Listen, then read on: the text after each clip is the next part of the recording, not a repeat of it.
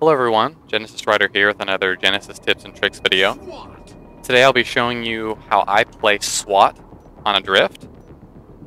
Now, off the start here, before we get into the gameplay, I want to say something about the battle rifle versus DMR controversy. I always use DMR on long-range maps like Complex, and the battle rifle on maps like Adrift and Abandon. Because it's the 3-shot burst, it is so much easier to get a headshot, especially when you're playing on higher sensitivity. Here I'm playing on 4 sensitivity with my controller configuration set to bumper jumper so I can jump while aiming. Now the reason why I charge down this side hallway is because it gives me the best vantage point.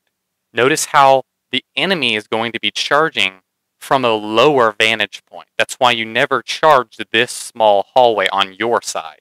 Because guess what? You're going to be coming up these stairways, and what are you going to present to the enemy first? Your head, which is never a good idea. So I'm jumping, and I'm going to try to pick off any people coming, and I get the first guy. I immediately lift over. Why you always want to lift over at the beginning of the enemy's base is because people might still be here, and you can catch them from behind. You're immediately going to want to charge down this side hallway again to try to sweep up any people who are behind. Now, how in the world did I know that guy was there? How did I stop going down the hallway and realize that? Guys, this is a surround sound headset that I'm using, an Astro A40. Okay? This is how useful it is. I can hear that the lift just activated. I can hear that the guy went over the lift. That's how I'm able to determine I need to aim here. Now I'm going to immediately charge up into the attic because why? Because 2 of my teammates are now here. Right there and down this hallway. So I don't really need to go back there.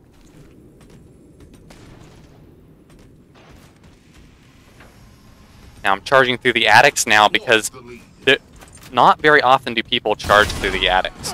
Unfortunately, that was not the case there at all. And in meleeing in SWAT, always melee a little bit faster than you might think. Now this is embarrassing on my part. This guy gets a really good shot on me, and I'm not sure how that shot didn't register. That's going to happen to you in SWAT games where shots will not register. If you go back and you can watch that in slow motion, I won't do it for you here, but I did hit that guy in the head. And that will happen in SWAT, where shots just don't register. Now, I see this guy, and I quickly try to clean him up. I'm immediately going to push into their attic, which is a questionable play on my part because 2 of my teammates are below me. And I end up being cleaned up by a guy shooting right there. Notice what I do here. Am I going to push back out into this hallway after I shot at this guy? No, because he knows exactly where I'm going to be. And my teammate, obviously to my left, is right there. So I'm not going to push over. I'm going to lift and hope that he doesn't hear me, maybe. Most people don't use surround sound headset matchmaking, but he gets cleaned up, and I see that by the assist. Another thing, please, to notice right here. Look what I do as I come over the lift. I turn and press forward at the stick forward on my controller to go forward and begin jumping as many times as possible. Notice how I'm keeping my momentum. It would be incredibly hard to hit me in the head unless someone knew already that I was coming across the lift. Notice how I'm always aiming where their head is going to be. Teammate is right behind me. Optimally, this is what you want to do. Notice how my teammate is pushing the halls with me. Okay, but we're still losing by 3 kills, or 4 kills now. So I'm going to lift over, and he's going to charge the hallway. It's a very good idea. Now, this is a problem in Adrift. We're rotating around the map constantly, and we can't seem to really find a whole lot of people. Alright, occasionally 1 or 2 guys will pop up, but it's really not a whole lot of substantial kills. It's not getting us anywhere. Alright, this is going to happen to you on Adrift a lot if you don't know how to play the map. You have to switch your strategy. And this is why I uploaded this video, is because I end up completely modifying my strategy for this game. Now I end up getting, I believe, 1 kill here. Now here's the deal. Notice how as soon as I turn, I kill this guy. Right? I know there's a second guy out there. Right? I know there is. Excuse me. Right there. All right? But I notice also that he just dropped. So I turn around to run back, but look, I see 2 of my teammates out there. on my HUD. There's 2 of them. So I'm not going to charge that because my teammates are down in that hallway. Alright? Well, turns out they completely miss him. And how do I know that? Because I don't hear any firing below me. So I immediately charge this hall, and there he is, just jumping up and down. That's called keeping track of enemies. Keeping them in your mind. Okay, where is this guy? I haven't heard any shots yet. Is he still there? You know, we gotta check it out. This is a bad play on my part. I accidentally end up falling off the map. A little too eager to jump out and get that kill.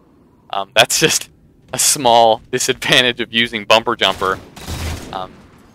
This is where I start changing up my strategy. Again, I can hear both those guys coming over the lift. This second guy too as well. End up getting some very nice shots. Again, a third guy comes over the lift. I don't know why you'd want to come over the lift that many times. If you see your teammates all charging the lift, never go into the lift. It's a bad idea. Wait until they go over the lift and watch that little blue arrow above their head and see, did they die? You know, is it safe to go over, or should I just charge the hallway? Now right here, I hear this guy. I hear this guy above me, but I don't know exactly where it is, so I turn to the right and I end up being killed from the attic.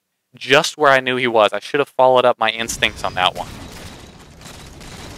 Again, we're still losing by 1 kill, so I'm going to try to hang with my teammates here and hold this position. How did I know that guy was in the hall? Most likely in the attic. Because he was in the attic when he killed me. So he's charging through the attic. He's running through the attic. So the first thing I want to do is say no. No, dude, you cannot charge through the attics anymore. And mentally, quote-unquote, discourage him from going through the attic so that he won't consistently do that. If you're playing against players who know what they're doing, they will almost always charge the attics and never go over the lifts. Okay? That's a thing to notice in SWAT.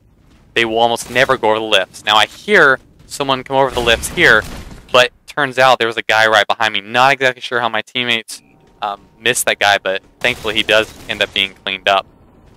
We're still losing by 2 kills, so I have to pull something out here to try. Again, I'm using the strategy of jumping and pressing forward on my control stick as I come over the lift. This guy's right here missed several shots, and I'm able to clean him up. Hear that guy's footsteps as it comes through the hall. Now, why am I sitting here, okay, looking at the same hallway? Because there's a bright red X on your screen now in matchmaking. There used to, wasn't before the June 3rd update. There now is a bright red X on your screen. So his teammates, the guy I just killed, his teammates are going to be most likely running towards that area because they know his teammates just died. And what's the last place they're going to look? Up. And turns out I end up destroying at least 4 people because they lift over to the red X, and I'm literally baiting them to the X. This is a consistent strategy that really works in SWAT. Is baiting a red X. Again, they lift over. There's only one way you're going to be able to make shots like I just made, and that is because I'm using the battle rifle.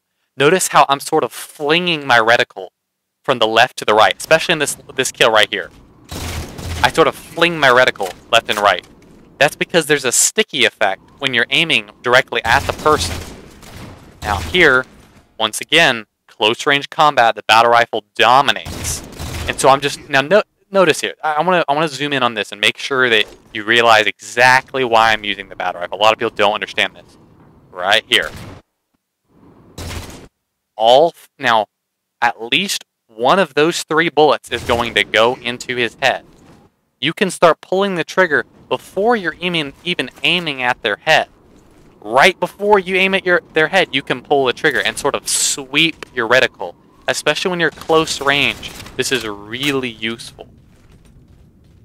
And we've definitely pulled away our score here, getting quite a few scores. Again, I hear that guy come over the lift, and I'm able to back up and get that kill.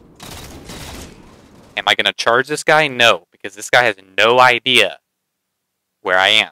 The guy who just killed my teammate has no idea where I am. Now, what am I going to do here? Because I just revealed my location. What am I going to do? Am I going to sit here in the same location? No. I'm going to move positions because he knows where I am now because he can see my bullet traces. So I'm going to jump up here on this box. I'm going to go completely opposite direction. His teammate lifts over. His second teammate lifts over. I kill him, and 2 guys come out of the hallway oblivious. And I end up getting that overkill. Now, the reason why I aim right here is because I think they may be charging on the opposite end of the map. Notice how there's none of my teammates over there, but my teammates are all behind me. Okay? So I'm going to think they spawn over there and then run through that hallway, but that ended up not being the case at all. We have 4 kills remaining in the game.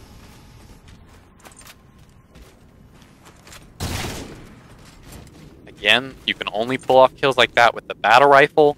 Typically, it's much harder to get very quick kills like that with the DMR. Next kill wins. And again, I used a little jump strategy, and we end up winning that game. Guys, I pulled out 27 kills in that game. Hope you guys enjoyed. I hope this helped you in your strategy of playing SWAT on Adrift and just gave you some tips and tricks to think about.